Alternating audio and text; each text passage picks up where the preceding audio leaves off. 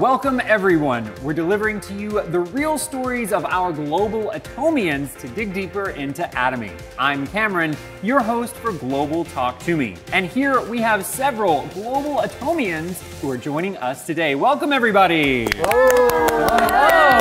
Good to see you. Hello. Yes. Hi. Over here on the end, we have Lizelle joining us again. How have you been? I'm good. Last month, I just came back to the Philippines and did a business there and also met my partners, my business partners, and also my families. So I have a wonderful time.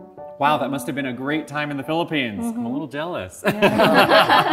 We also have 3 new faces as well, so that everyone watching at home can get to know a little bit about you. Please quickly introduce yourselves, starting over here. Sure, hello. Hello. I'm Julie Kim, Sharon's master. I grew up in the United States, so that's where I started my ATOMY business. And after the pandemic, I came to Korea and expanding my business here globally as well. Oh, yeah, nice to meet you. Yes. And then here? Hey guys, Hi. I'm Jessica. I'm a diamond master. Can you guys pick up my accent or guess where I'm from? Somewhere in the southern part of the hemisphere. Good guess. Yes. I'm from where koalas and kangaroos are, Australia. Australia. Yeah, I lived there for 11 years. So I went there when I was 14.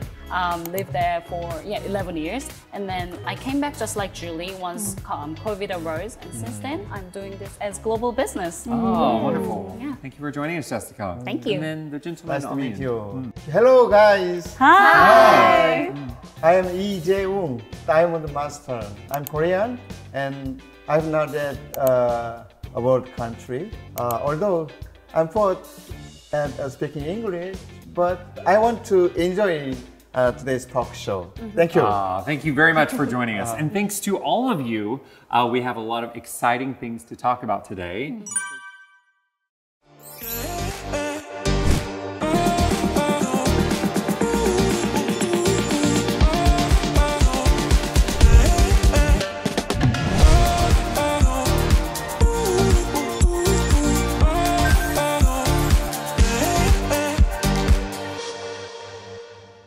As we all know by now, the K syndrome, the K wave has taken over the world by storm. We have K-pop, K-food, K-dramas. We have so many things from Korean culture that are being exported out. What is your guys' opinion on all of this? Well, actually, K-pop, K-beauty is already well known, but most shocking thing for me was actually these days, the traditional Korean tools and outwear is very popular all over the world. So have you guys heard about cut? Which is the Korean traditional hat. Oh, yeah! Some of you guys may have seen it from Netflix. Yes. So that's also popular, and the hoe, which is the tool they dig into the hole, it's called homi in Korea. Yes. I saw that on the internet, Yes. So apparently these 2 items are all sold out on Amazon. So people are very interested and it's popular. Yeah. That's absolutely great, yeah. And we mentioned K-food. Have you had any experiences specifically with K-food and its acceptance abroad? Yes, I have a story about K-food. I like ramen, and I cook for my daughters, and they like mine than her mothers. Yes, I like ramen, so I have read an article. The ramen export is grow 10 times than the Korean kimchi. 10 times? Yes. I was also surprised that many people kimchi is the Korean style traditional dishes and food, but ramen is 10 times than kimchi. Wow. I wonder what makes this K-food syndrome. Yeah, I wonder why people are so interested in ramyeon. I think honestly, K culture had a big impact because you know, zapaguri. From I like it. And also BTS's spicy 볶음면. Oh my goodness. These went viral, which made a big impact for the Korean ramen, right? And the popularity grew from that. That's really true, and I think If you think about ramen, you can buy it in the supermarket. It's easy to make at home by yourself. Yes. It's easily accessible to someone not as familiar with cooking Korean food, right? In the Philippines, Filipino love ramen. But then the rich people don't eat ramen. It's because they think that it's for common people or for ordinary people. So when I went to the Philippines last month, I met a lady who is affluent and running a business, a big business in the Philippines. And then she said that she can give ramen to her children for as long as it's ATOMY ramen. Only ATOMY ramen, why? No other brand. Because she thinks that ATOMY ramen has its premium quality and it's made of healthier ingredients compared to other brands. Oh, wow. So the ATOMY K ramyun is breaking some cultural barriers by being high quality and healthy. That's great. Have there been any other food-related experiences you've had? You know, Russians like to eat chocolate a lot. That's what I remember. Because they like to, you know, stock up on sugar and chocolate to fight the cold, you know, weather. It's always cold there.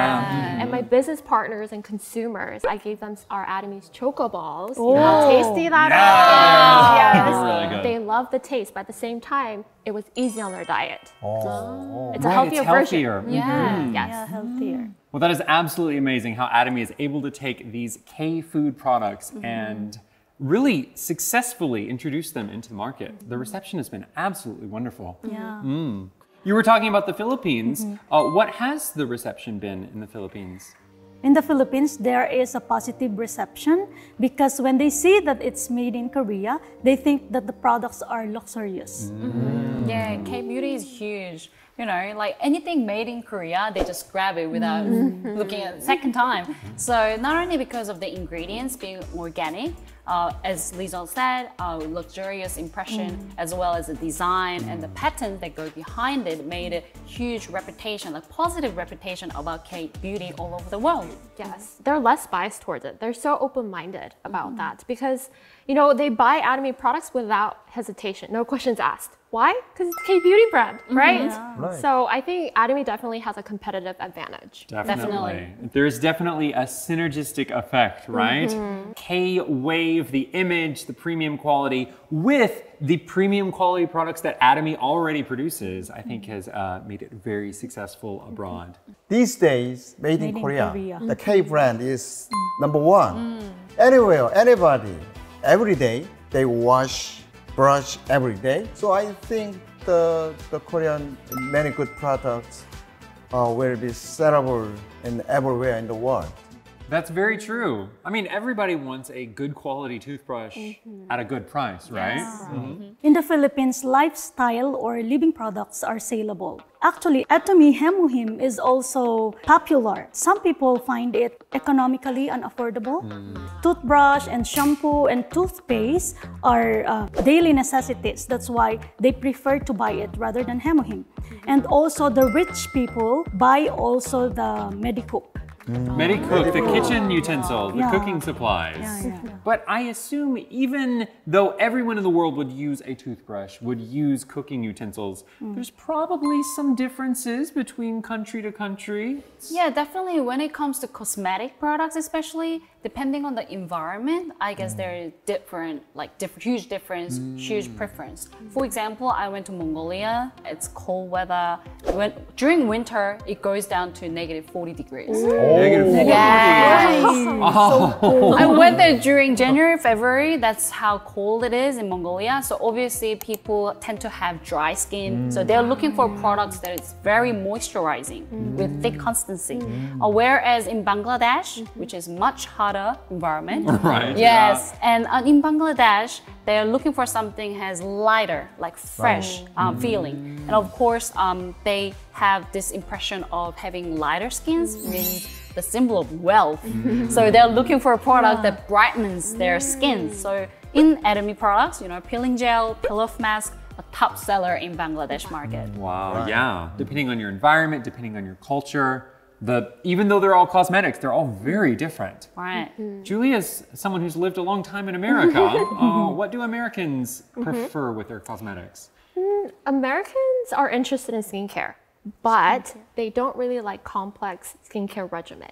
So they tend to stay away from product sets. What? Set? They don't like set?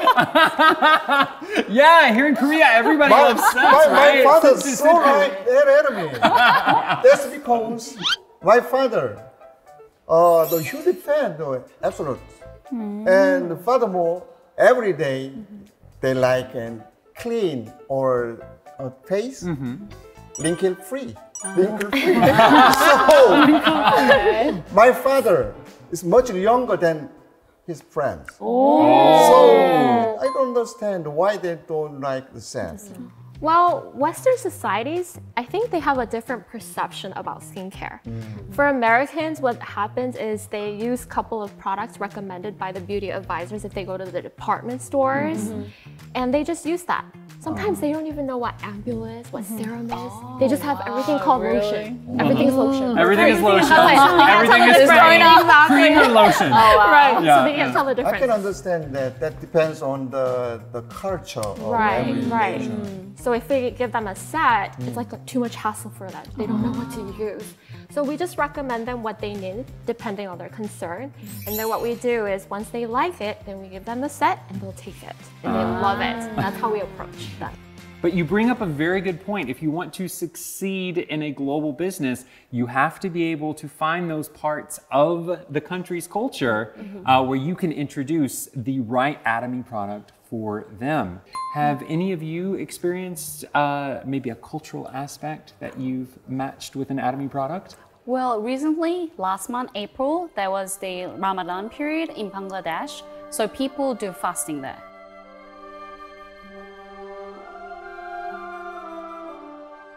So that's why, because of their culture, me doing ATOMY business, because it's global business, so we gotta respect their culture. So we have to organize a Zoom meeting after 9 p.m. when they start eating. Like when you're hungry, you get really grumpy. You don't want to work, right? I don't want to eat. Exactly. So that's one of cultural aspects in Bangladesh. Talk more about Bangladesh because it's a Muslim country, very restricted about gender. So I found it very interesting when I went to hair salon. There are two different entrances. So one for female, the other one for male. So for male, only male hairdressers can do their hair. For female, obviously, only female hairdressers. So for me, who wants to promote ATOMY products, I'm not allowed to touch any male consumers. So in order to demonstrate products, I need to ask my other partners, who's a guy, a gentleman, he has to promote and demonstrate and can make any physical touch on same gender consumers. So that's very important. So to if you're understand touching culture. their hair or like rubbing a lotion into their skin or anything, only the same gender. Only same gender allowed. Wow. Yeah. If you don't know this, you make a huge mistake on them. So you gotta be careful. So yeah. Right. We've been talking about a lot of cultural differences, but are there any more you can think of? I'm Korean, but growing up in the US and living there for so long, Korea feels abroad to me. And what I realized is that Korean culture has that bari-bari, Move fast, go fast. Let's go. Everything's so fast here. But in the United States, everything's so free. Let's take it slow. And not just American culture, but in also Latino culture, I was experienced with Latino culture. So I think with ATOMY business as well, that really implies too much packed schedule, too much pressure. It can be a lot of a burden. So what we do is, for me, we like to have fun at the same time. So in our seminars, we like to have some music after. And for Latino cultures, I was invited to events where we had lots of dance parties. Wow. An ATOMY dance party. So I would, dance a lot with them. Wow. Music. It was very easygoing. That's what I really liked. And that created a lot of bond, created a strong bond with them, and created a relationship, which also connected to, business partners, and they became my consumers as well. Wow, that was it's a very great strategy, Everyone here seems to have a very, very flourishing global business going on. Jacob, I know you said that you're a little bit newer to global business. I'm sure you'll be very successful very soon. But do you have any questions for these three ladies? Okay. I want to go abroad and meet the the global business partners, but I'm still not have many businessmen. So I wonder how I get or make my friends or business partner in foreign country. Oh yes, making that first initial contact abroad, that can be quite difficult. Do any of you have advice for him? I think I can answer to the question. Actually, whenever you think about the international foreigner partners, you think of going abroad, right? But I guess it's much better, much faster if you can find a foreigner who's living in Korea, who can speak Korean, who's familiar. Like, right here. Yeah. So if you're going abroad, you gotta spend your time, money, effort, everything, right? But if you're in Korea, closer, so which means you can see each other more often. And as we talked about it earlier, foreigner who's familiar with Korean culture can work better with you in Korea. So I would definitely recommend you can have your partners abroad, but look for someone who can work with you here in local area as well. Yeah, you can look in your village, look in Korea. You can definitely find someone. And Lizelle as well, as a Filipino living in Korea. I'm sure you have a lot that you could tell Jacob. I think it's really important to find leaders who you can connect with. So like for example, in Australia, I have a lot of partners in Australia, and we have also one center in Australia, my partners center. I started to have these global partners through a Filipino community in Australia. And I continue to show the vision to them, and then that led to more and more partners. Thank you for advice and good information. Do you happen to have any family somewhere? My younger brother live in Washington, D.C. So I have not yet visited my brother's home, but someday I want to visit my brother. Yes, make friends or make my business. Yeah, and if you're going to go to DC to see your brother, maybe Julie has some advice. You've done a lot of work in the States. Yes. You know, the tip that I want to give you is be patient. Because in the United States, there are a lot of people we have varieties, you know, from various countries, different backgrounds. We literally call it the melting pot, right? Lots of different cultures, so people are all at different stages. So be patient with them. And one of the things that I experienced was they might be a little bit slow at technology and, you know, a little bit in that area. So it might take a little while to teach them and, you know, help them learn how to even download ATOMY app. You know, it took about 2-3 months for me for one of my partners.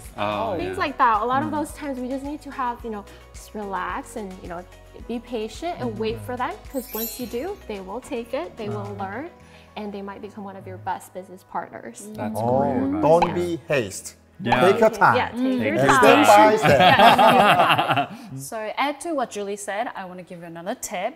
So once you go abroad, learn their language and their interest. So for example, I went to Bangladesh and I've heard that their water quality isn't that great. So I brought, you guys know, K-ATOMY vitamin filter, water filter, you know that, right? So I brought it with me.